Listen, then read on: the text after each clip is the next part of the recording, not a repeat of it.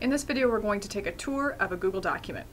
As you can see, I've already started and created a new Google document, and my document's called Untitled Document. Anytime you create a new document in Google, it's always going to call it Untitled Document. So it's really important that you change the name of the document as soon as you create it. This way, you'll avoid having several untitled documents in your document list. To change the name of a document, click on Untitled Document and give it a new name. If you want to rename the document at any time, click on the document name and give it a new name. Another thing that I suggest people do is if you have folders set up in your Google Drive, I suggest that you organize your documents as you are creating them. So the first thing that I would have you do is change the title. The second thing I would have you do is organize that document into a folder. So I'm going to click on the folder icon. This is going to show me the folders that I have set up in my drive. I'm going to click the folder that I want that document to go into, and I'm going to click Apply Changes.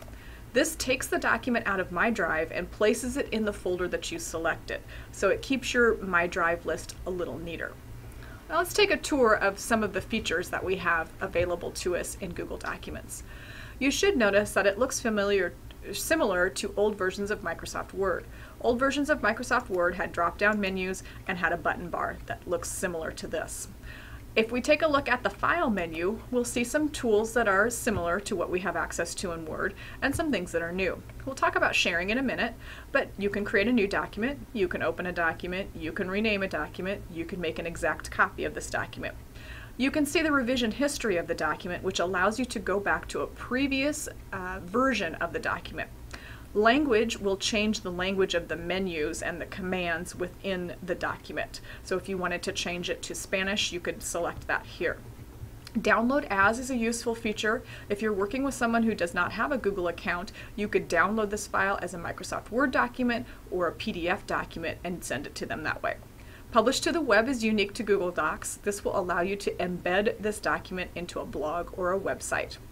Email collaborators is also unique to Google Docs. If you share the document with other people, you can email them from this File menu. So instead of having to go open up your Gmail, you can actually email them right here. You can also email this document as an attachment. Page Setup is where you're going to find your margins, and if you want to change the orientation from portrait to landscape. And the final command that we had under the print menu, or under the File menu, is print. Now, one thing that we are missing here is a save command. That's typically where you find the save command, is under the File menu. There's no save as. And the reason for that is because all changes are saved automatically. Every change you make is automatically saved, so there's no reason for you to remember to save the document. Great feature of Google Docs. Let's take a look at the Edit menu. Familiar tools here: undo, redo, cut, copy, paste. You can select the entire document and you can find and replace words. Under the View menu, you can change the document view. Paginated means that you're going to be able to see the pages, the edges of the document, or you can change that to compact. You can show the ruler at the top of the screen, or you can turn that off. For math and science teachers, there is an equation toolbar that you can add.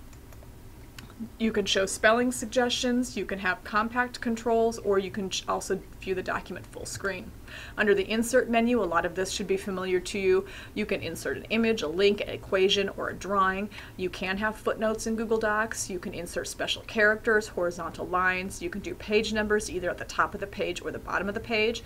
You can do a page count. You can do a page break. You also can have headers and footers in a Google Doc. You can insert bookmarks, and you can do a table of contents. The Format menu, again, these are character and paragraph formatting options.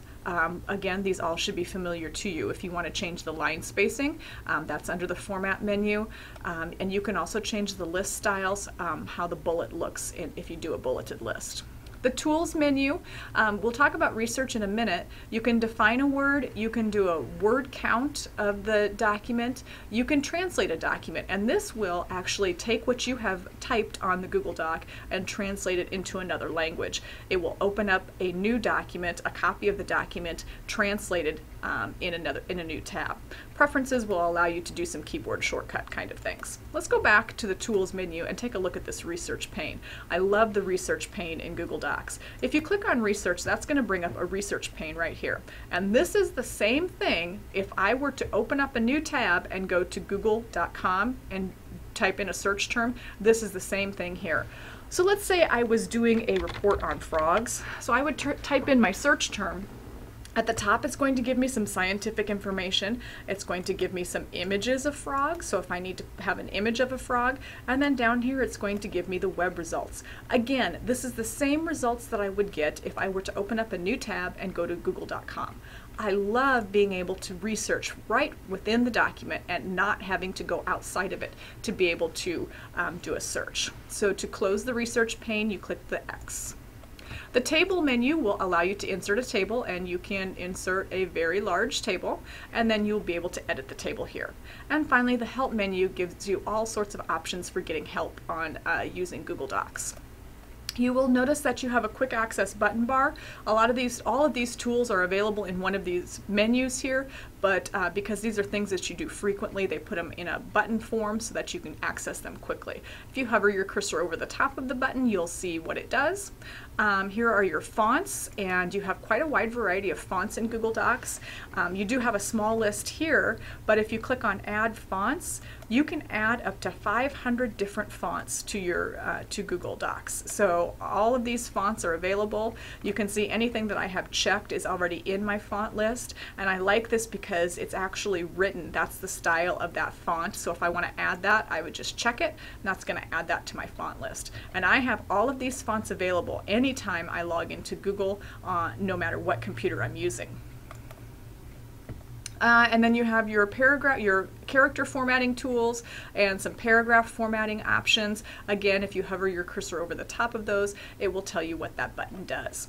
You also have the ability to add comments to a document, and that's here with the comments button. So as a teacher, if you are requiring your students to type a report, they don't really have to print it out and hand it in to you. They could share it with you, and you could come in here and make comments, things that they need to correct or that they need to change. And then lastly, the share button. And this is probably the most powerful feature of Google Docs, is the ability to share a document. All documents that you create are private, viewable only to you unless you change that. If you click on the share button, you'll see some of your share settings, and in a different video we will go through how to share a Google Doc. But just know that that is an option, and that's one of the most powerful features of Google Docs. So that concludes your Google Docs tour.